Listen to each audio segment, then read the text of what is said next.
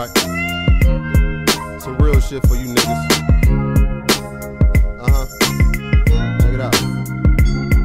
Am I weak or am I strong? Can my mind carry me on? I'm striving to get this money, but cowards say that it's on. Who am I not to do me, nigga, and get it on? I'm striving to get this money, but cowards say that it's on. I'm having dreams of my enemies killing me, cause the way I be chasing my currency and dealing with bitches who work on their knees. The piece of young G, so I don't sleep, cause I got seed to feed. So I take no dose to ride with calicos and 44s. Made me a sick individual, mind of a criminal, acts of a serial killer, nigga. Don't make me get at you.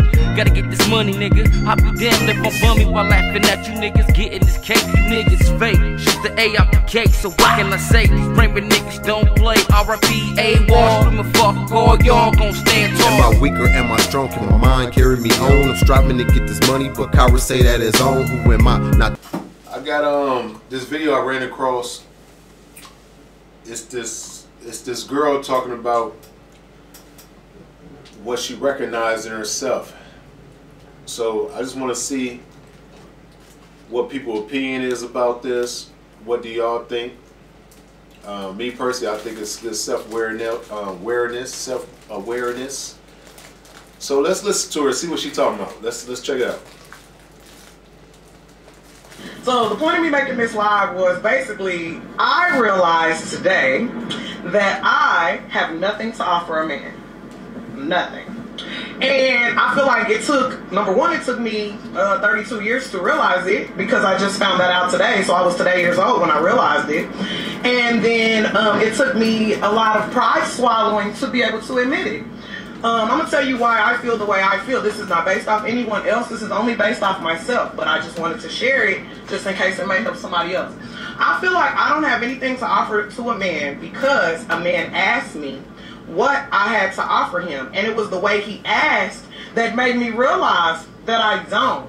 He simply stated, I realize that you're single, but tell me what would I benefit from having you as my woman. Now, outside of the basics, like, oh, I look nice, I can cook, I work, I didn't have nothing else to offer.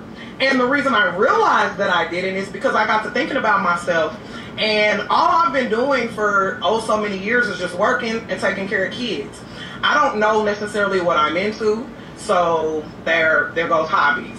I'm not necessarily sure my feminine level of energy because majority of my relationships I wore the pants. So how can you, as a woman, offer to be a woman to a man if you've never fully been a woman? I am a woman because I'm a female, but I'm talking about like actually be a woman, like to a man. I've never experienced that, so I don't know what that feels like. So I can't honestly say that I have anything to offer as far as a woman outside of just being a woman. So that means all I really do have to offer is simplicity because I'm a woman and we have one. That's really not enough. I can't honestly say I can offer you a nurturing environment because I'm too frustrated about the children that I have and the lack of help that I have with them. So it's like I can't necessarily be so nurturing to you when I'm frustrated at the amount of nurturing that I'm already doing. So therefore I know I can't offer you that. I can offer cooking for you, but then to me it comes at a price, because if you're coming and you're sitting and you're eating my food and you're not providing any of it, I'm a feel away. So now I'm offering you bitterness. That's not anything a man wants. Why would you want a bitter female?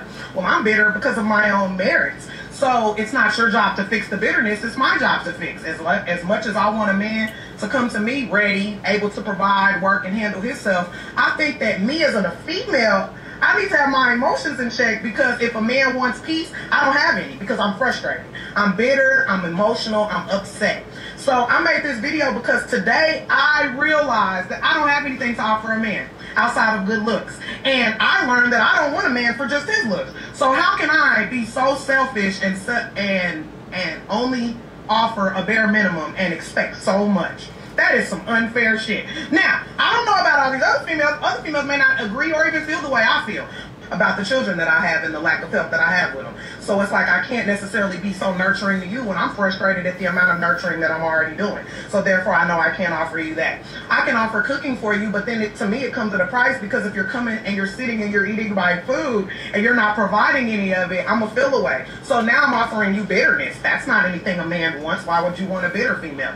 Well, I'm bitter because of my own merits. So it's not your job to fix the bitterness, it's my job to fix. As much as I want a man to to come to me ready, able to provide, work, and handle himself, I think that me as a female, I need to have my emotions in check, because if a man wants peace, I don't have any, because I'm frustrated. I'm bitter, I'm emotional, I'm upset. So I made this video because today I realized that I don't have anything to offer a man outside of good looks. And I learned that I don't want a man for just his looks. So how can I be so selfish and only offer a bare minimum and expect so much? That is some unfair shit. Now, I don't know about all these other females. Other females may not agree or even feel the way I feel. But I know me, I know the man that I'm looking for and wanting, I'm not even half of him. So the reason that I'm even talking about all of this is because I watched a video that Steve Harvey had a while ago. And what he said was that when you're out looking for a spouse, you should find a person that is a cup that is the same type of cup as you. So if you imagine yourself as a water bottle, and this is 2 Ozarka bottles, if you meet a spouse that is just a cat, and then you're a bottle, when you go into pouring into this person, they're a cat. So that means they can only hold a cap full of what you've poured. Well, if you pour everything you got into them, they've only held a cap full amount. So now it's time for them to pour back into you, and all they have is the cap. But you're still this whole bottle. So you expect this little cap to fill all of you up. That doesn't work. So now I'm realizing I've been walking around feeling like a bottle, where really I'm a cat. And I'm out here looking for bottles, and niggas are shaped like bottles, ain't full of shit. And I have nothing to fill them with. So I'm empty and low, and these men are empty too, and I'm out here mad about it. So I have to take a step back, and I've just learned this. I have to take a step back and look at myself and realize, girl, you don't even have shit to offer while you out here mad at these men. So how about you focus on getting you something to offer a man that would be something that they could walk away from you and feel like, you know what, I can't live without her. Because without her, I can't do this, this, and this, and this. Because I'm telling you, with me, you can get you some attitude. All the bitches got attitude. Well, I got one of them. Nobody wants that. And with me, you can get a baby, because I seem to make those. But all the bitches do that. So what about me is going to be different from this next female?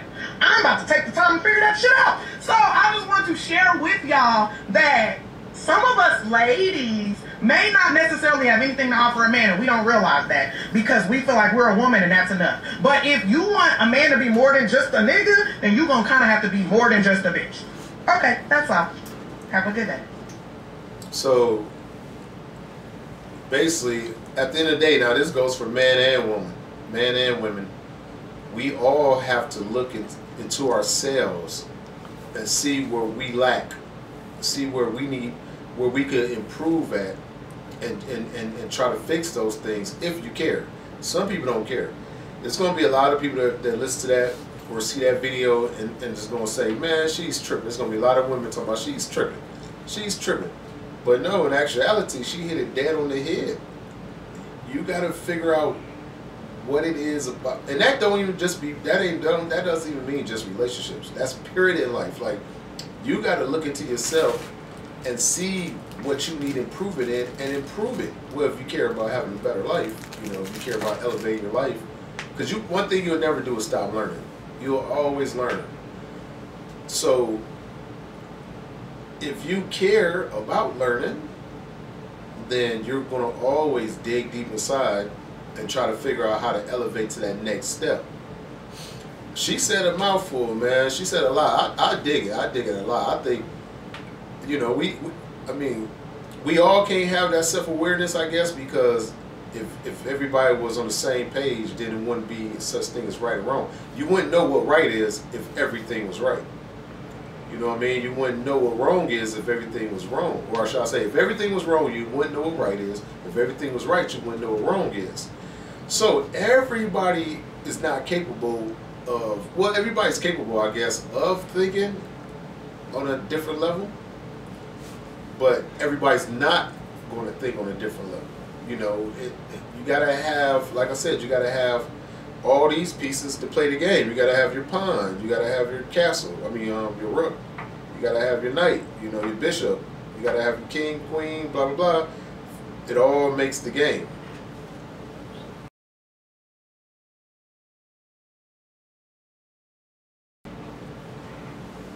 So, you know, you need all the pieces to play the game. So I understand, you know, we're not going to have everybody thinking on the same accord and whatever. But, you know, individually, like for yourself, you know, everybody got to work on themselves. If you're a person that care about elevating, then these are the type of, these are the type of thoughts you need to have. You know, if you're into that, if you are trying to get into that, this is the type of stuff you need to hear, for you can figure it out. Like, oh yeah, this is what I need to work on to do this, do that, blah blah blah. Now, as far as relationship goes, she said some key stuff. As far as like, okay, if you're a bottle, and the other person is just a cap. You know, obviously the cap can only hold so much. You pour that, overflows, they won't have a little bit. When it's time to pour back into you, key word, when it's time to pour back into you, because everybody, if you're in a relationship, you got to pour into that person, the person pour into you. Even if you're in a role of where, say, whichever one is the most always on a square, always got their shit together, they gonna need somebody to help them out when they get weak, because everybody gets weak and stuff. So if you're a cap full of water, obviously you can't fill up a fucking bottle. You know what I mean? So I guess that's important too, though. Like, I guess that even goes to when you meet somebody in the first place. When you meet somebody and you get to ask them questions about, you know what they into in life, what their goals is, and stuff of that nature. People might not tell you the truth right away, but you'll figure it out if you're around them a couple of times. You know, you'll figure it out. So you got to choose wisely. A lot of us don't choose wisely. A lot of us go, a lot of us date off of attractions and money, and it ain't never really genuine a lot of times as far as who is this person for real. We don't really get to know that until we end up having kids, or, some people get married first, then it's a divorce, and, you usually don't know until it's too late, kind of, sometimes, a lot of times. So that's important when you meet somebody to like, have like-minded. You don't want anybody thinking just like you or nothing like that. You gotta have people in their own lanes, but y'all gotta have some, like, it gotta be goals, or things that, goals is what you accomplish, and it gotta be things. It gotta be, y'all gotta match somehow. Y'all gotta match a little bit. I mean, you ain't got to be like this, bro. I mean, it could be like that. But if you're like this, that don't work. It's like magnets. Magnets that, go away from each other instead of coming together. So I just wanted to share that because I thought that was very, very, what's the word I'm looking for? Profound and all that good stuff. Like, that was very insightful, like, that was insightful. And wow, to hear people, when you hear people sit there and put their problems on the table, it's a beautiful thing. It's just like what they say in AA and all that type of stuff, treatment. You can't fix the problem until you're willing to admit that you have a problem. You feel me? So yeah, that was nice. I definitely dug that one, man. But yeah, that was a quick one, man. Y'all go ahead and tell me how y'all feel about that, and leave me some comments and stuff. And do you believe that it's things that you need to work on? That's a trick question, because if you don't think you need to work on nothing, then you need to work on something. You know what I'm talking about? But yeah, man, we're gonna get into it, man. LTA, man, get at me.